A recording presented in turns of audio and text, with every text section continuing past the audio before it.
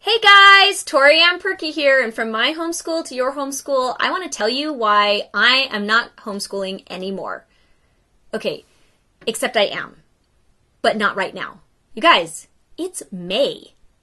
May.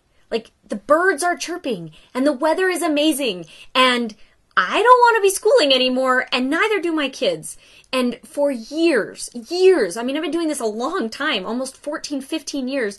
For a long, long time, I was like, we gotta plug through May, and I would plan stuff for May, and I would make it happen, and then it wouldn't happen, and then I would feel guilty, and I'd be like, oh, I failed. I just don't do that anymore.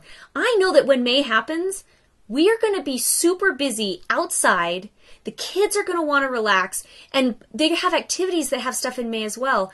So we just don't do a lot of homeschooling in May.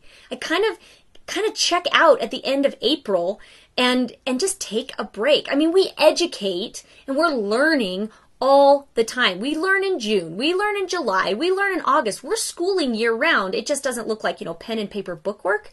So if we take some time off in May to just relax and enjoy the weather, yeah, I am totally fine with that. So I'm not homeschooling anymore right now. Like right now, we are on vacation.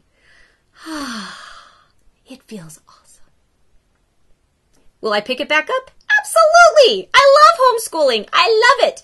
But right now in May, I love other things too. So that's what we're doing right now. So if you're feeling a little frustrated, you're feeling a little bit like, what's wrong with me? Because I don't want to do this and my kids don't want to work anymore, but we've got to charge through. Can I encourage you that maybe there's a different way to approach your May? Maybe? Just a little bit? You'll probably be a lot happier.